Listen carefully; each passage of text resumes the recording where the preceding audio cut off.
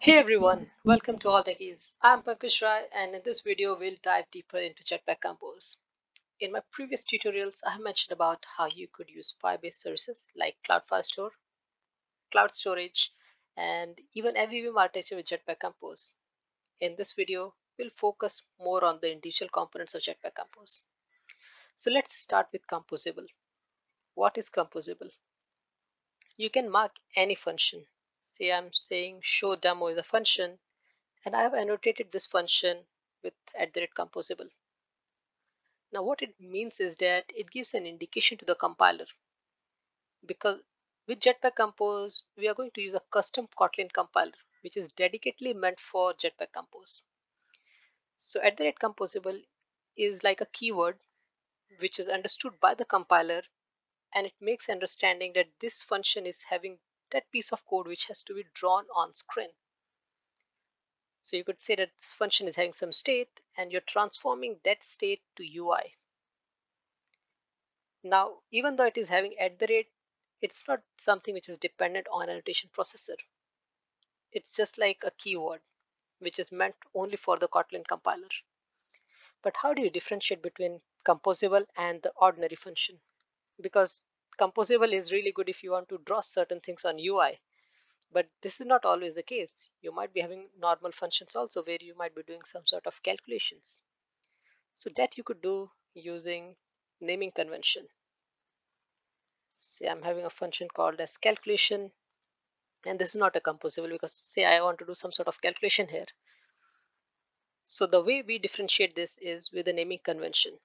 Composable starts with capital case, and normal ordinary function starts with small case.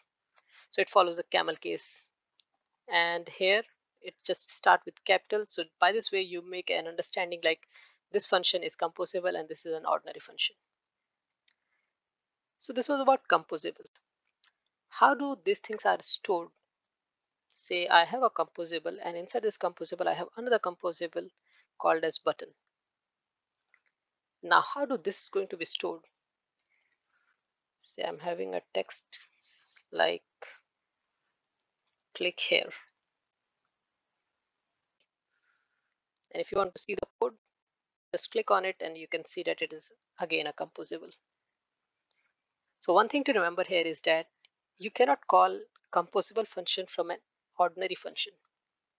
Say I have this text, and if I remove composable or even this button, now if I remove this composable, I'm not permitted to call button and text from this function anymore.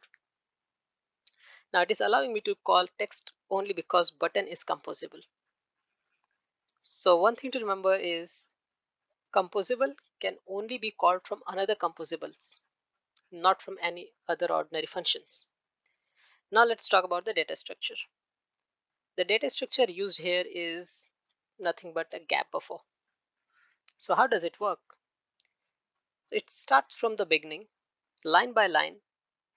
It stores everything in the gap buffer, so that when you want to change anything, say I'm clicking on a button, on a click of a button I want to change the text also. Say I could have number which is initially 0, and on click of a button I want to increase this number, and then I want to update the text also based on the number of clicks. So what this is going to do is that this will recompose itself, and by the recomposition it will update the text on screen. And for this it uses gap buffer. It understands what piece of code has to recompose, and by this way it gives an optimization that it will not recompose the entire composables. It understands what has to get recomposed, take the pointer to that place, and only recompose that part.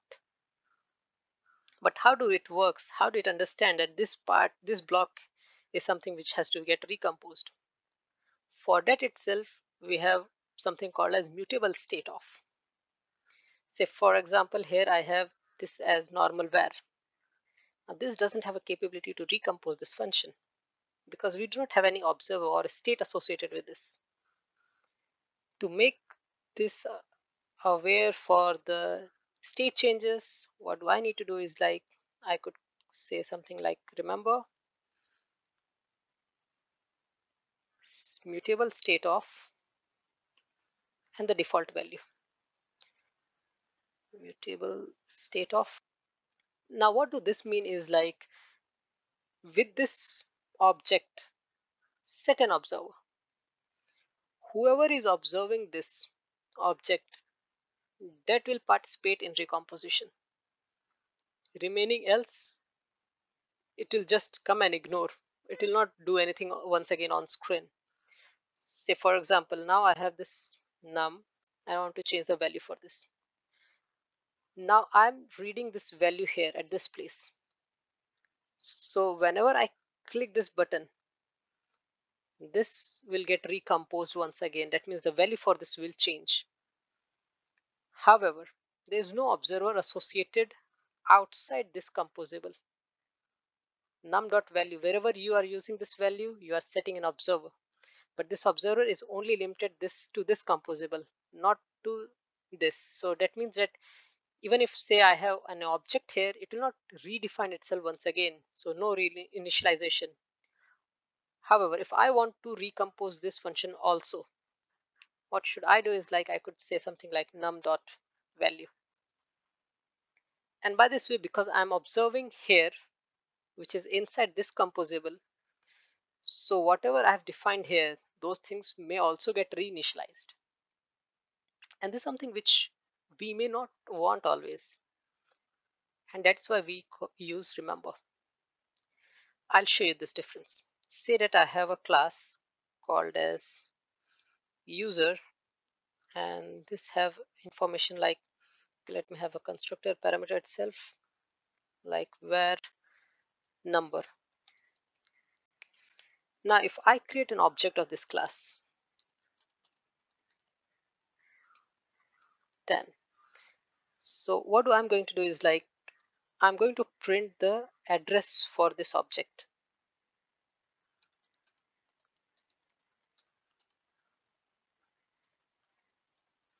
So by this way it will give me the address. Now every time when I click on a button, this will get recomposed, leaving behind this part. So values will not change for this, but it will change only for this composable. And I'll show you this.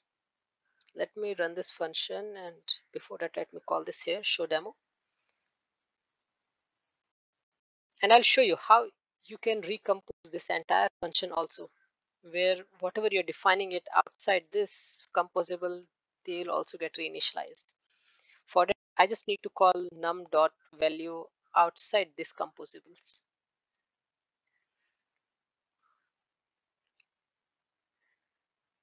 Okay, now let's see the value that we have initially. The value is 0, and here you could see this. The value is 0 and the address is 97EF3FI. Now when I click on the button, you could see the value. Click here 1. Now this is getting changed, but address remains same. That's not changing. Why is that? Because this text is getting recomposed as it is observing the value. But now if I want to recompose this entire function, what should I do is that I should have an observer associated for this composable. So I'm not reading any value. I'm just giving this num.value and not doing anything. I'm not printing it anywhere, not logging it, just giving this content here. Because now this observer is associated with this composable, so you'll see that the value, the address value for this user will change as it will try to reinitialize this. Let me run this again.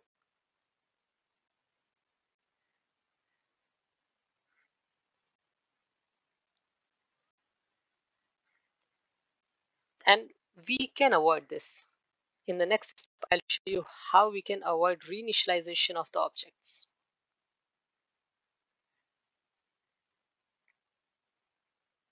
Okay, so here it is. Now let me do one thing. Let me click on a button once again, and this time you'll see the address for this object will also change. Here it is. Now this is all happening because of this num.value. as I wrote it here, so it has set an observer associated with this composable, and this is taking part in the recomposition, which means that this is getting reinitialized. Not this, only this. But why not this? And that's all because of remember block.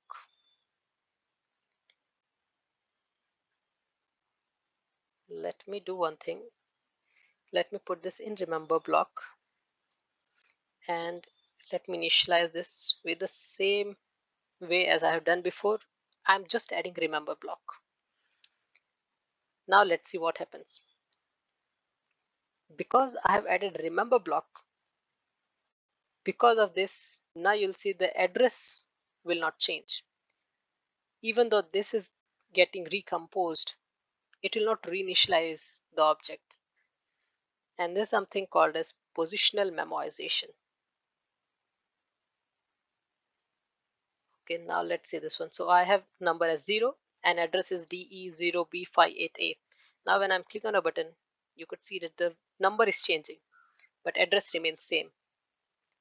This is all because of this remember block. And as I said, this is called as positional memoization. Positional memoization means like for the given input, it caches the output. And which makes sense because if it's a function and you are giving same parameter value, then the result that you're going to get, that will always be same. That will not change. And the same concept is followed here with remember. If the input parameter is same, then just ignore computing this lambda once again. However, we haven't specified any input here. So when we do not specify any input here, which means that it's like nothing, it just execute for one time, and from next time onwards, this is getting recomposed. Do not reinitialize this object once again. That's an objective of remember. Now let's see how we can change the value, how we can reinitialize this. Now let me do one thing. Let me give a parameter, and this time let me give a parameter as num.value. Now this is something called as input parameter. As the input parameter changes, this will get executed. So because after every button click, this value is getting changed. So now you'll see that when I run this, you'll see a different address for the user. It's all because this is changing. So that's a concept for remember the positional memoization. If you do not want certain things to get reinitialized over and over, but at the same time you do not want to even pass the default value, use like this, remember with no parameter.